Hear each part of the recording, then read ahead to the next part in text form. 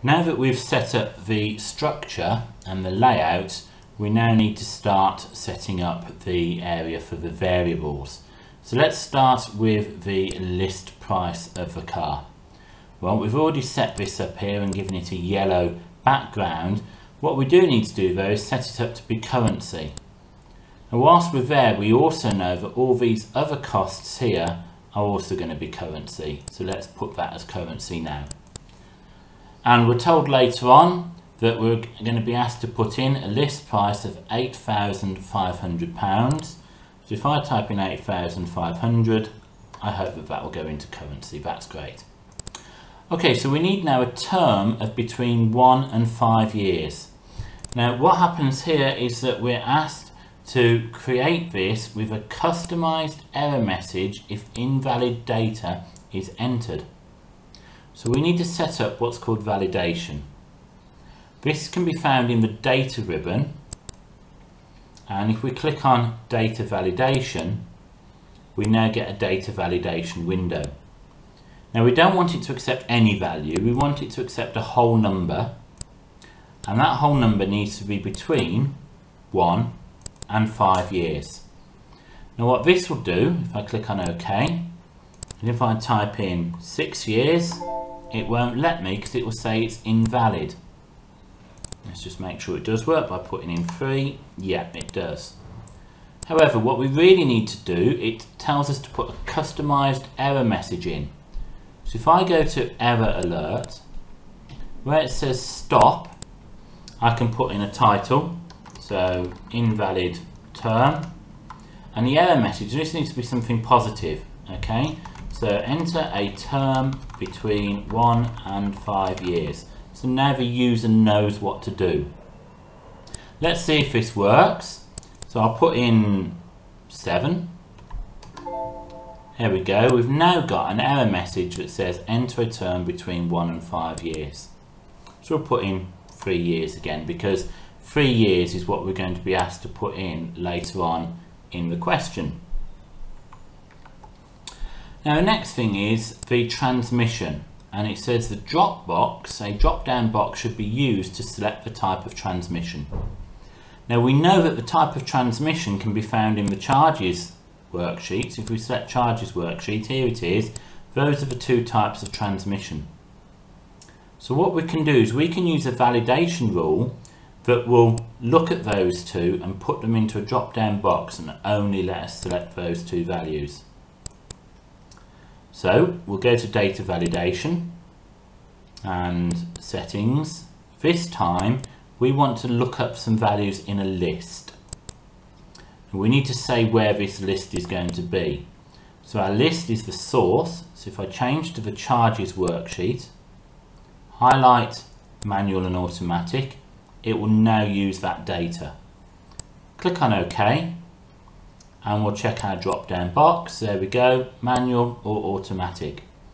Now if we have a look at the question, in the second paragraph down, it says okay that it wants manual transmission. Just show you that just there, manual transmission. So our next one is alternative fuel, and it says a checkbox should be ticked if the car uses alternative fuel. So what we're going to do is we're going to put in a checkbox here. Okay, now to do that we need the developer ribbon available. And you can see on my version of Excel it's accessible already.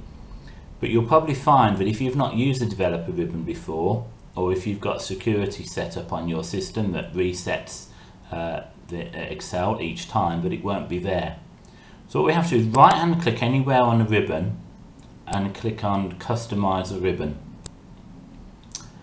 You'll find that normally your system will look like this and the developer ribbon won't be available.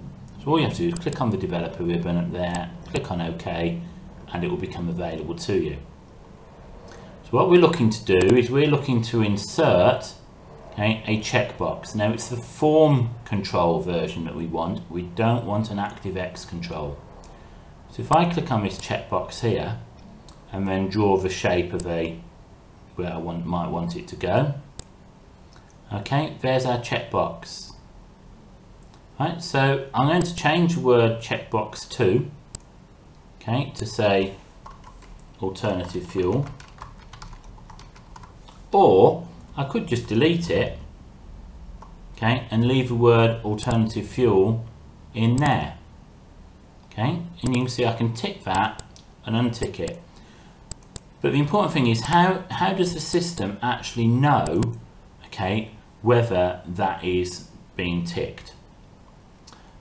If we right hand click on there, on the checkbox, and select Format Control, you can see now we have something called a cell link. Now the cell link is where it will store whether or not it's been ticked. Now I want my cell link to be C5. I can't get to C5 at the moment, so I'll just have to type it in here. If I click on OK, watch now what happens if I click somewhere else. When I click on the tick box, it changes C5 to true or false, depending on whether or not I select alternative fuel. Okay, now we're going to do exactly the same for CCTV, so I'm just going to go through it again. Insert, tick box, draw where we want the tick box. Okay, I'll just get rid of that wording checkbox 3. Okay, I can tick on it, but it's not doing anything yet. Right, so I'm now going to format that control, okay, and put the cell link to be C6. And now watch what happens when we tick that box and untick it. Now, I might not like the fact that I keep seeing true and false. It's up to you whether you do this, but if you want to, you can make those white and then they can't be seen. They're still there, the data's still there, but you can't see it. Finally, we've got our CO2 emissions, and this is in grams per kilogram. So I think I'm going to write G per kilogram, just there. And let's have a look at what our, well, it's just a straightforward input, but let's have a look at what our input's going to be. It's going to be 115 grams per kilogram.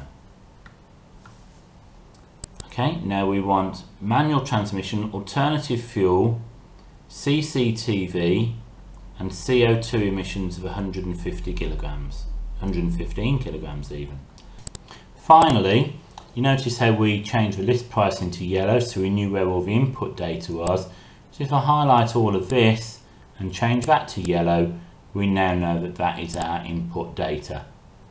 Okay, and so that is where the inputs need to be put in.